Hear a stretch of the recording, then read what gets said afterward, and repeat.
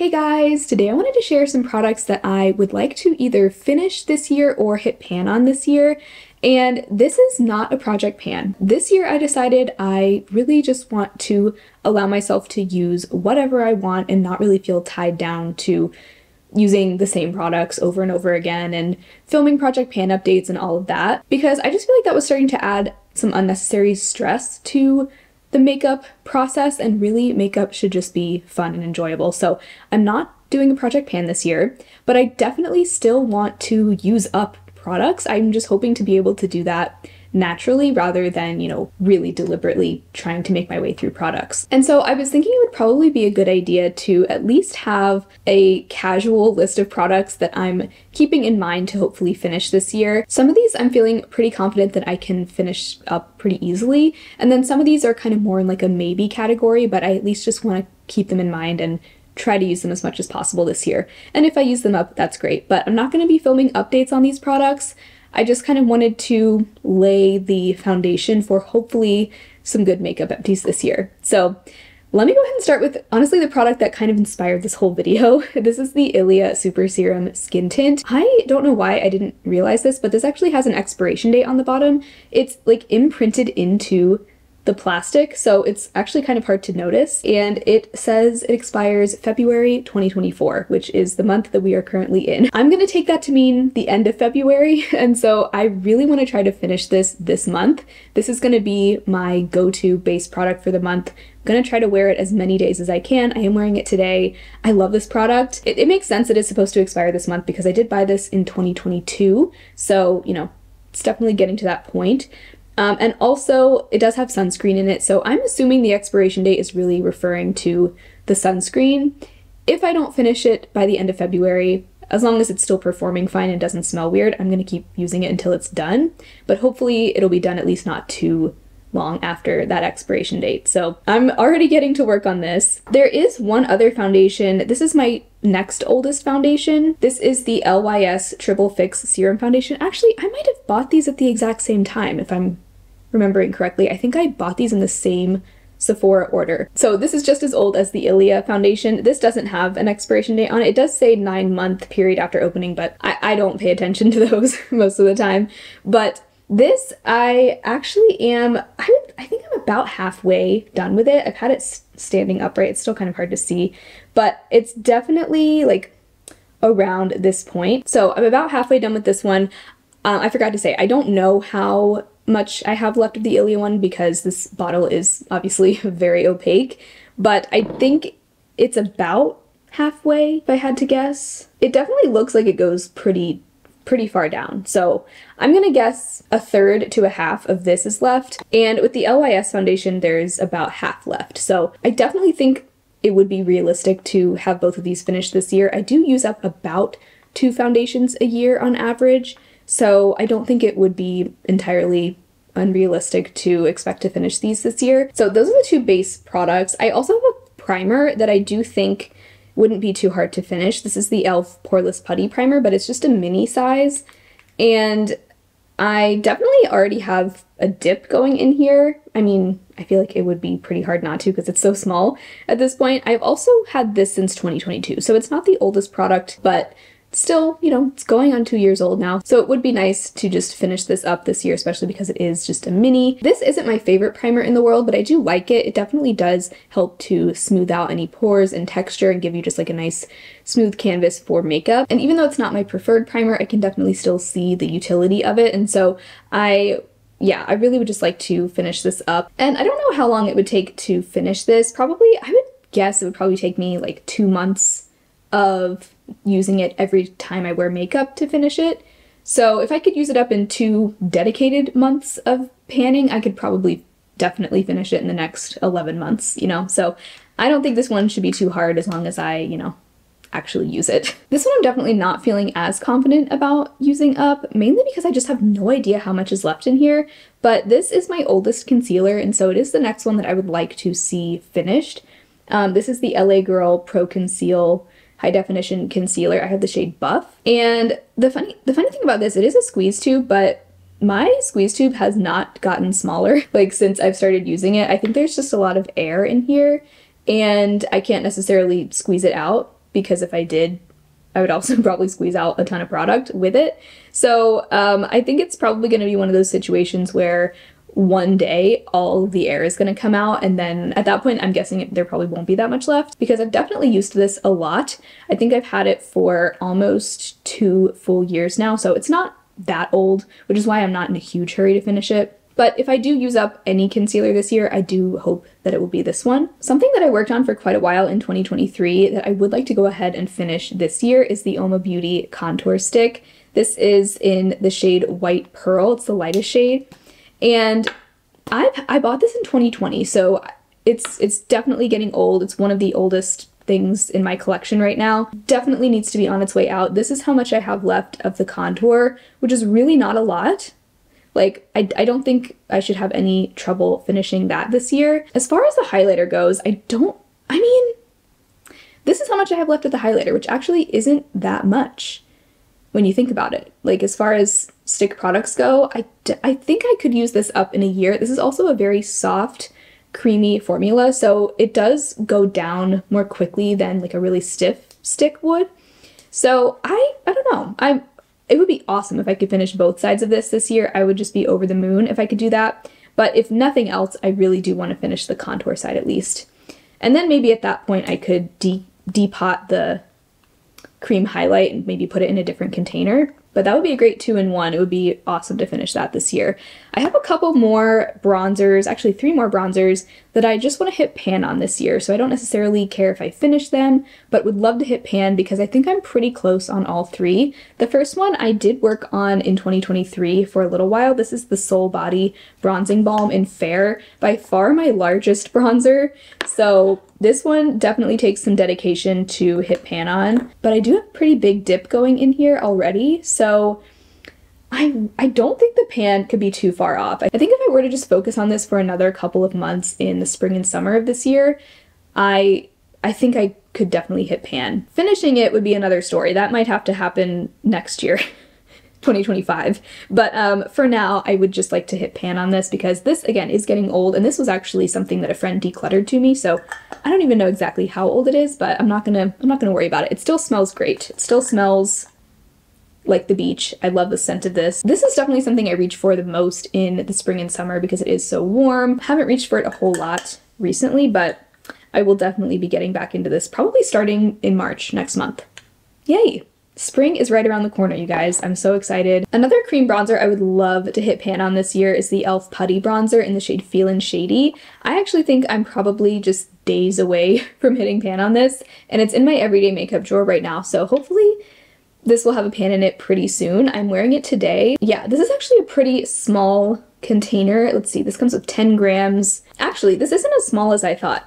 It comes with 10 grams or 0.35 ounces, which is actually more than a lot of cream cheek products come with. Most of them I think are around like 0.25 ounces, 8 to 10 grams. So it's about average, but not as small as I thought. I think it's a deceivingly small looking container, but it actually does come with a fair amount of product, but it's also pretty sheer, so I use a fair amount of it when I do use it. But this has a huge dip in it, so this is something I feel really confidently that I can finish, or not finish, but at least hit pan this year, and then really just hopefully just make as much progress as I can on it. It would be nice to use it up this year too, but for now, I'm just gonna try to hit pan. Okay, and then the last bronzer. I guess I have a lot of bronzers that I wanna focus on this year.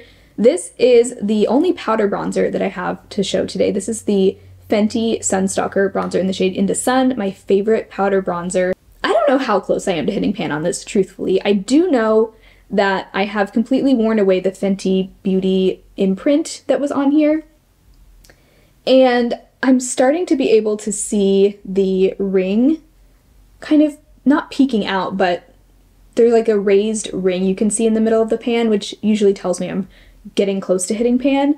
So I don't think I'm as close on this as I am with the e.l.f. Putty Bronzer, but I definitely think it'll happen soon. If not this month, then I'm gonna guess like early spring there will be pan in this bronzer. If all goes according to plan, I will have at least 3 new bronzer pans at the end of the year, and I'll also hopefully have 1 finished. So feeling kind of ambitious with the bronzers this year, but I don't even have that many bronzers, but these 2 especially are getting really old. So I would say the UOMA and the Soul Body would be my 2 priorities because these are definitely the oldest. The e.l.f. and the Fenty aren't actually that old.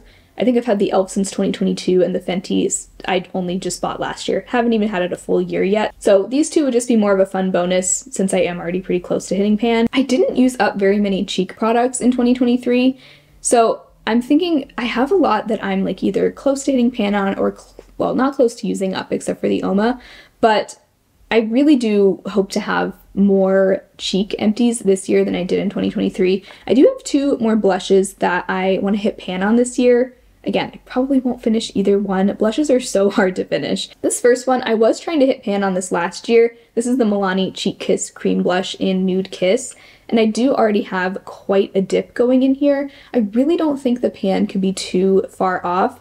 This, I actually just realized, comes with even less product than the e.l.f. Putty Bronzer. This one only comes with 6 grams, the e.l.f. one comes with 10. So this actually isn't a huge compact, and the dip I have is actually pretty wide, like it kind of goes all the way across the pan, so I feel like this is one of those things that once I hit pan on it, it probably won't take that much longer to finish. I mean, I'm saying that now, but at the same time, I would be surprised if I finished this in 2024. That would be great, but my goal is to just hit pan on it this year. Just as much as I want to finish things this year, I also just want to see more pans in my collection because I have a lot of products, not a whole lot of pans at this moment. So especially in my cheek collection, I would love to see some more pans in there. Here's another one that isn't quite as much of a priority, but I was realizing this one actually doesn't come with very much product at all. This is the Tower 28 Beach Please Cream Blush in Magic Hour. I was realizing this only comes with 4.5 grams. So less than half of what even the e.l.f. Putty Bronzer comes with. They really don't give you much product in here. For me, that's fine. In fact, I would almost prefer that because it takes me so long to use anything up as it is. But if you were buying this as like your sole blush to use, you would probably use it up pretty quickly. Like you would probably use it up in a year if this was your only blush. I have also heard because Tower 28 is a so-called clean beauty brand, their products can expire more quickly than others. I have had this a little bit less than 2 years now, and it still performs great, has no smell, but I don't know how much longer that will be the case. So I would love to at least hit pan on this year. This one definitely I think would actually probably be pretty quick to make progress on because it's also a pretty soft formula as well. But I definitely don't have as much of a dip in here as I do in all these other cheek products.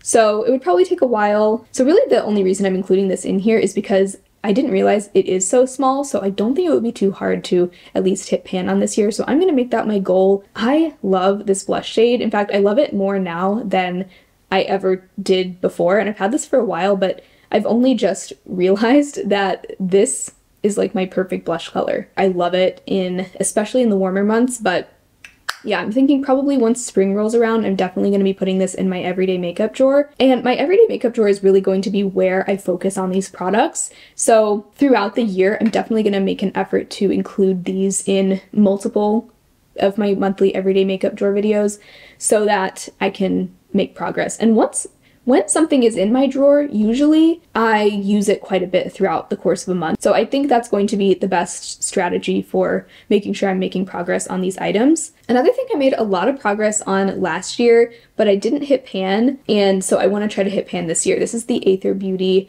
Crushed Diamond Highlighter in Pink Diamond Dust. This has a huge dip. I was working on this for the majority of 2023.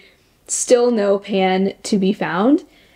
I mean, I feel like the pan has to be like right there, you know, like I feel like it's got to be so close. But then again, it's a highlighter. I use a very soft diffuse brush. I use a very fluffy brush when I use this highlighter. I don't pick up a lot each time I use it, and so it just goes at a snail's pace. But it would make me so happy to see a pan in this highlighter at some point this year. Another repeat from Project Pan's past is my Anastasia Norvina palette. This was my first and only attempt at a pan that palette in 2022. My goal was to hit pan on every shade that year. I did not hit pan on every shade, but I did hit pan on 10 out of 14 shades, so not too shabby for me. This palette is getting old. I think it's my oldest palette now. I bought this in 2018 when it launched, so it is very old. I think I'm just gonna go ahead and say now, I'm probably going to retire this at the end of 2024 if I don't do it sooner than that. because it's just getting really old. It's getting to the point where, you know, probably after this year, I wouldn't want to put it on my eyes. This is definitely going to be something that I keep in my makeup keepsake bin of products that I've decluttered that are too old to use now, but they hold some kind of sentimental value. This would have to be one of those things. I think of all the palettes I've owned, this is probably the one I've used the most. I definitely have hit pan on the most shades in here, and it's just a really beautiful palette. I'm wearing this today on my eyes actually, and I did film this look, so assuming that footage came out well, there will be a YouTube short tutorial of this makeup look. But today I used a lot of like the pinks and purples. I used the shade Love in my crease, the pink matte, and then I deepened up my upper lash line and lower lash line with Soul, this really fun dusty periwinkle shade, one of the few shades I don't have pan on. Then the shimmers, I just have the purple and the pink, Celestial and Wild Child. Celestial I have in the outer half of my lid, and then Wild Child I applied to the inner half of my lid and just sort of blended them together in the middle. And that is how I got this very ethereal look. I'm also wearing like a navy blue pencil liner and winged it out. I love all the pinks and purples in here, especially for Valentine's Day makeup looks. Anyway, back to the topic of this video, which is products I want to hit pan on. So I misspoke earlier. I've hit pan on 9 out of the 14 shades in here. So there are 5 that still have no pan. I think the only shade left that I care to hit pan on is the shade Incense. This matte warm brown shade over here. I'm surprised I don't already have pan in that shade because that is one of the most neutral staple shades in the whole palette. But it really wasn't until the last like year or so that I really got into warm brown eyeshadow, so maybe that's why. But if I can hit pan on Incense, then I think I'll be happily ready to retire this palette. I might keep it a little longer than that just to have it till the end of the year. But that's the only shade I really care to hit pan on now. I do have small dips in Drama, Passion, and Soul, and I really have no dip in the shade Eccentric, this other warm brown. Of course, I'd love to hit pan on more than just Incense, but as long as I can hit pan on that one this year, I think I'll be satisfied. Yeah, I'm gonna miss this palette, especially because it is no longer sold. They discontinued it, so I really want to make a point to enjoy it as much as I can this year. As far as other eyeshadows, I have 2 cream shadows I would like to focus on this year as well. This one I worked on last year also. This is the Charlotte Tilbury Eyes to Mesmerize cream shadow in Rose Gold. I would love to finish this eventually, but for 2024, I would just like to hit pan on this. I already do have a pretty big dip going in here. I think I still have quite a ways to go before I hit pan. So this is another thing that I would really just like to make sure I'm not neglecting this year. Like, I'm gonna have to regularly rotate it into my everyday makeup drawers. Maybe you guys can hold me to that if you notice that I forget for like months at a time. Maybe give me a little nudge to put this in my everyday makeup drawer. I'm gonna have to really make sure to use it a lot. Honestly, on days like today, I really should have used this as an eyeshadow base today because I think like this would be a great look for that. Anytime I'm doing a rosy look, I should try to use this as my base because that's really the main way that I am going to get use out of it. And then of course also it does make a great one and done eyeshadow for just like a warm peachy rose gold color. If I'm ever just doing a really quick look and heading out the door, I can just quickly slap this on. You can blend it out with a finger. That's the nice thing about cream shadows is they're so easy to just slap on even when you're not wearing much other makeup. So I'm really gonna have to try and keep this front of mind this year. My other cream eyeshadow actually also happens to be Rose Gold. This is the e.l.f. No Budge eyeshadow stick in Rose Gold. Of all of my eyeshadow sticks, this one is running the lowest. Now, this actually is something that my aunt gave to me, so she had already used a good bit of this. So I owe all of the credit to her on what has already been used up. I mean, I have used it a fair amount of times myself. I think she sent this to me towards the end of 2022. I'm not sure how old it was prior to that, but because I know it is definitely getting older, I would just like to go ahead and finish it up, especially because there's not that much left. And this is also such an easy thing to throw on as an eyeshadow base.